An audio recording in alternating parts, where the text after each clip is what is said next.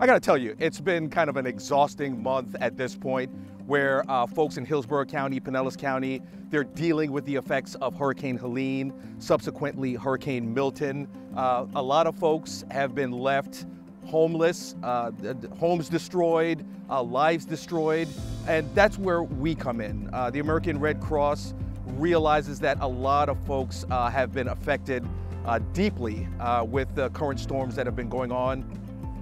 We're here serving meals in a community in Tampa. We've been doing this all over the state. At this point, we've served more than 2.5 million meals since the first hit of the first storm, trying to feed folks, initially folks that possibly didn't have power or didn't have any way to get food. We were here in our emergency response vehicles, making sure that people were fed after the storm. We have volunteers from all over the country, more than 1,200 volunteers here to Central Florida to help out, as I mentioned, with sheltering, serving hot meals.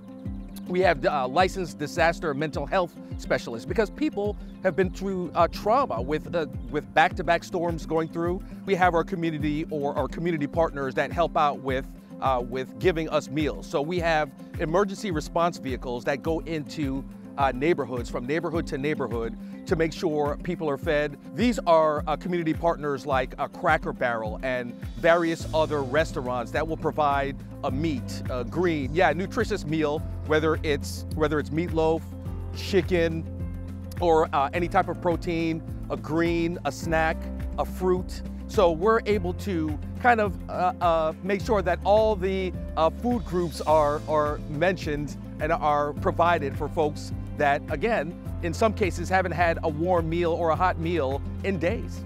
With back-to-back storms, we're seeing more intense hurricanes as of late. We would love to have new volunteers to help out not only people in Florida, but people all over the country that have experienced a disaster, whether it be an earthquake, a hurricane, tornado. We deal with helping folks after a natural disaster. So again, volunteers are of the utmost importance when disasters like this hit.